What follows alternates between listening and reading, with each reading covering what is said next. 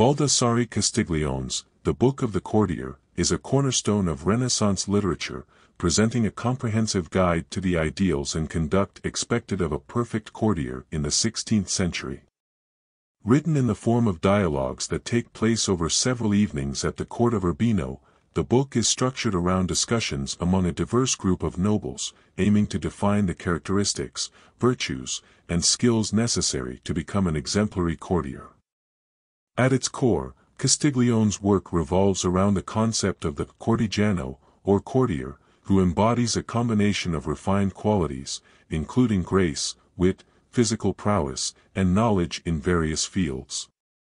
The courtier is depicted as someone who effortlessly navigates social situations, adeptly switching between conversations on topics ranging from literature and the arts to politics and sports.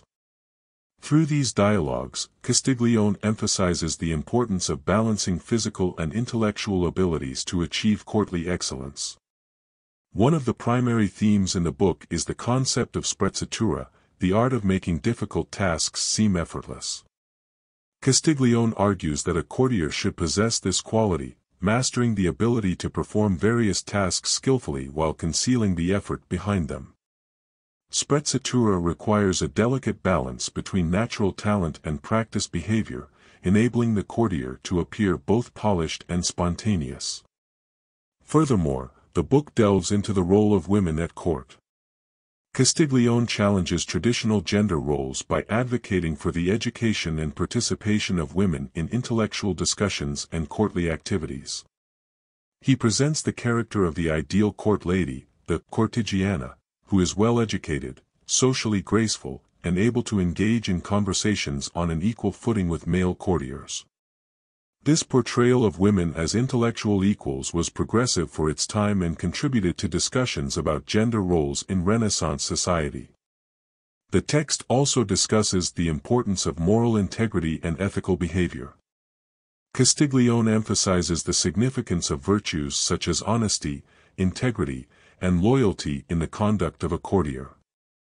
He suggests that while outward appearances and social graces are important, they should be complemented by a strong moral compass.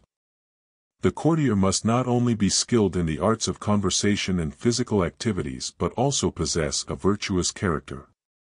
Moreover, the book reflects the socio-political context of the Renaissance, offering insights into the changing dynamics of power and influence in Italian courts.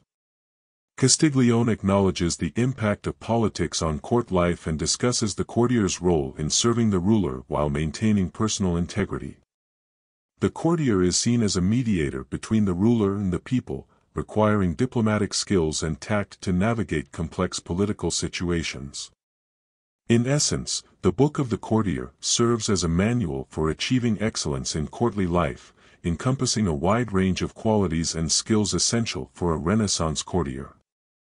Castiglione's work continues to be celebrated for its timeless wisdom, offering valuable insights into human behavior, social etiquette, and the pursuit of virtue.